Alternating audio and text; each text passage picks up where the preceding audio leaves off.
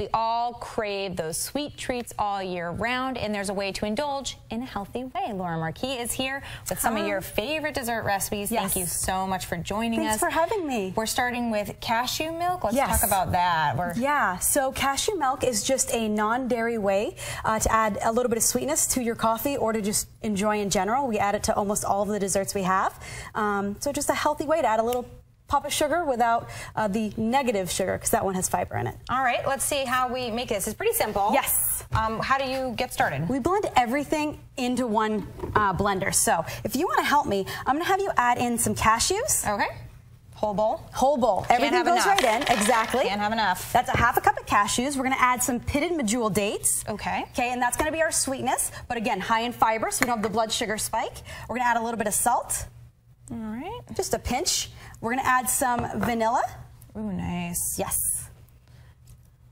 And then we're just going to add a little bit of cinnamon and a little bit of nutmeg. And that's just going to add a really nice, almost like a holiday flavor to it. Oh, I love that. So when you use this, what is this kind of like benefiting if you swap this out with maybe the regular milk or something that people would use in A lot their of people coffee? can't digest dairy anymore. It's become a massive issue. And then we also don't want the blood sugar issue. So we have a lot of people that are diabetic and we're trying to find healthier options. Okay. Finish that with the water. Alrighty. And then we're just going to put this on and we're going to blend. Perfect. So we'll place this here, make sure that's securely fastened, and then we would blend. Now, that would go for a minute. We won't let that go the whole minute, but this is what you're going to end up with. If you want to try this, this is our sweet cashew milk. Oh my gosh, that's delicious. There's so much flavor in it. It it's is. like a pop of just like sweetness. I drink that at night for like a little dessert drink. It's perfect. Oh, it's delicious. And I could totally see using this in shakes or anything like that. Exactly. And then do you use these for your oatmeal cookies? So oatmeal cookies, yeah, they're basically like a very healthy energy bar. So a lot of people, they're busy in the morning, they grab and go. These are the healthy variation. Okay. And what's nice about it is they're so good that the kids will eat it. So this, we're just going to have our walnuts.